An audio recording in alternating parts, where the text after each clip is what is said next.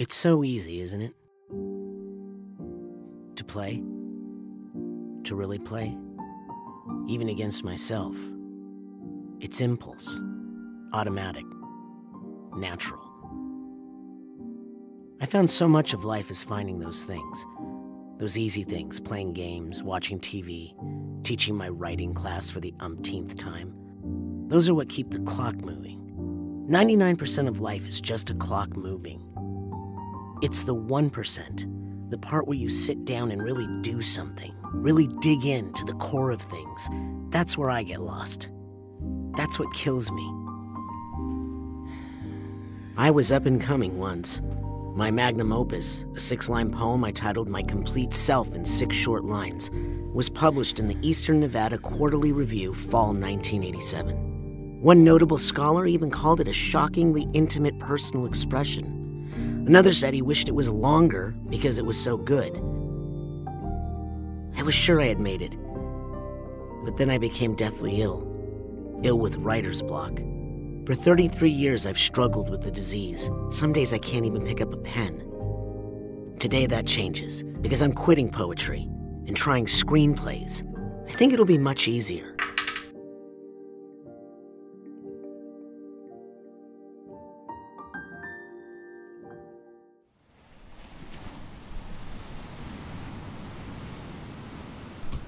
Fade in. Well, that's a start. What next? Are they interior or are they exterior?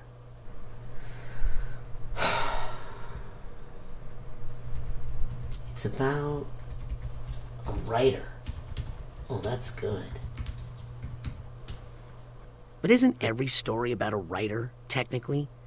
Anyone who writes anything is inherently writing about themselves. I mean, that's the first thing I teach my students. But maybe they're writing it to escape themselves. Does anyone even really know why they write anything? I guess money. Money's probably the biggest reason people make things. So I need a protagonist that can make me money. So he's handsome. Classically handsome. But not so handsome that everything is handed to him. Not like a model or anything, just handsome. Tragic background. Extremely poor, and he's, terminally ill. And his parents died. They were killed in a plane crash. And it rains a lot. And he doesn't even have an umbrella. No, that's been done to death. And too downer. Okay, he has a healthy suburban background. Upper middle class.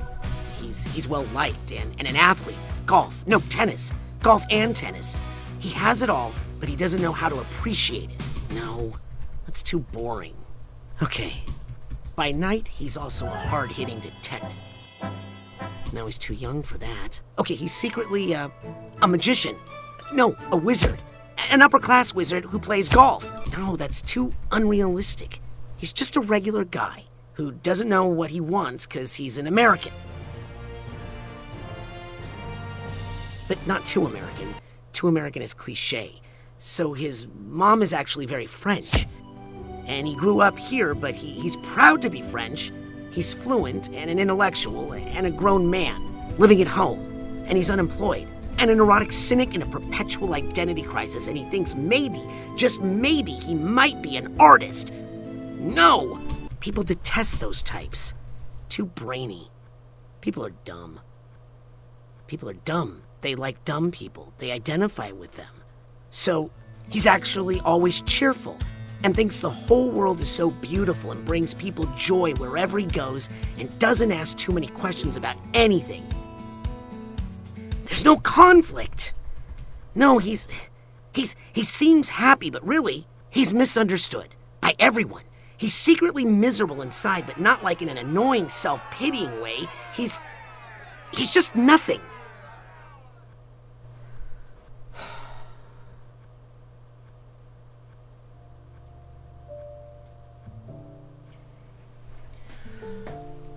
Look, man, what is your thing? And be honest. You can be open with me. Can I sit down first? Please. Can I get a coffee or water? No. We're talking business. You're not thirsty. Fine. So who are you? What's your story? What do you want? What's your thing? Well, let's see. I'm half French, and I'm really cheerful. Other elements are less clear. I might have writer's block, but not as all-consuming as yours. I'm still reasonably normal. Oh, great. So you don't like me either? Either. You might want to think that through. What do you really want? That's all I need to know. I just want everyone to like me, that's all. If everyone likes me, then that's about good enough for movies these days. 80% of that's just my face. I have to have a face that people like.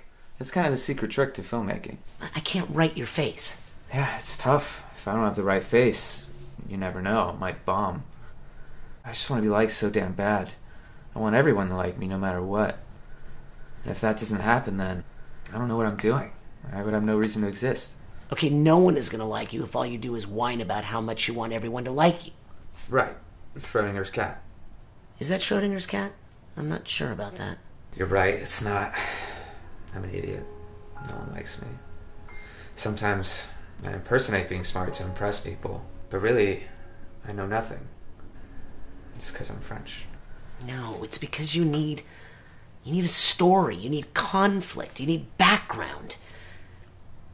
You need to change. That's the key. I need to change. So you're saying I'm not good enough? I knew it. You didn't like me either. No one does. No. You change, but in a reasonable way. You do a bad thing. They like you in spite of the bad thing. But I hate people who do bad things. You're right. I gave you too much of a moral compass. They see you do bad things, we're done for. If only there was some way, some direct way, to establish my identity.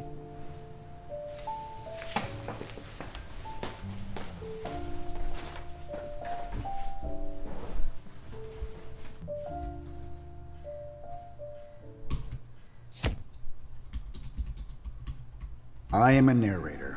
I am an omniscient God perspective. La la la la. No one questions me. No. You need to start with something that shows how smart you are. It needs to sound profound.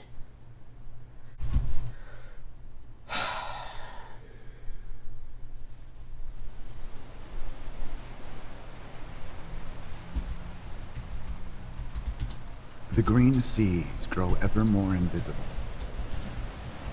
Entrancing us in their gentle lull.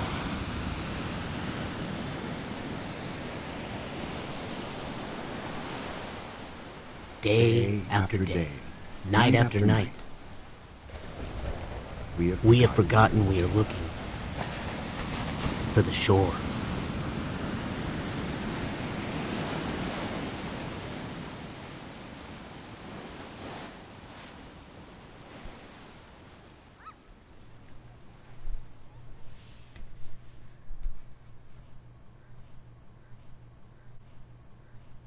What are you doing, idiot? That's a perfectly good sentence.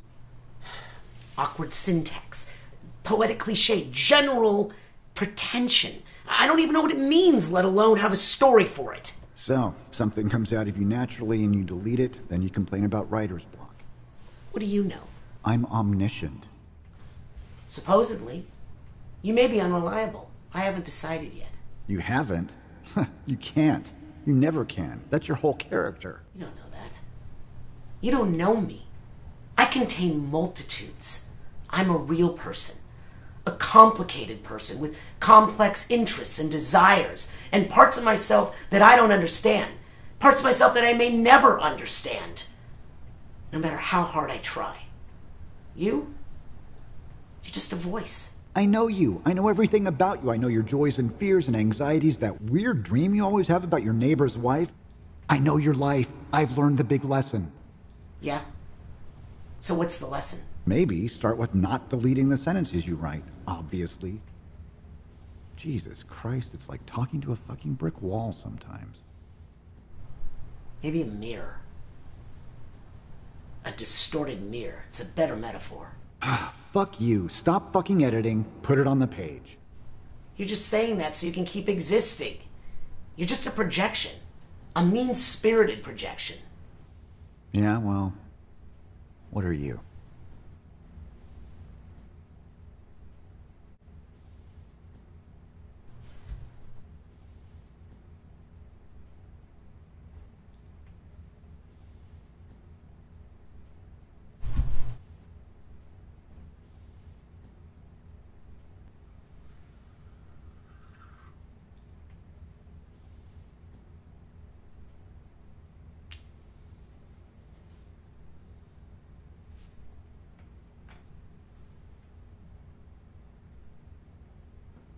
It's so easy, isn't it?